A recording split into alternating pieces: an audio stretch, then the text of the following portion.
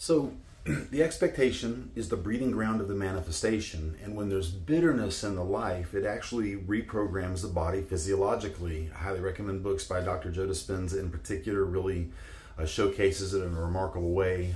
If you just want a more philosophical approach, Eckhart Tolle, A New Earth, The Power of Now, great material there. But the bitterness that's in us, the way that we're rewired by that bitterness, it's the thing that makes us have a perspective or an expectation of negative things. Maybe it's from trauma when you were a kid. In my case, like, there was a lot of severe stuff happened to me in the first 5 years of my life, and that just ended up being perpetrated throughout life, and it messed my expectation up big time, like turned me completely 180 from where God has shown me that I'm supposed to go. So this bitterness that mars the expectation or distorts that expectation, that's something we've got to figure out what to do with.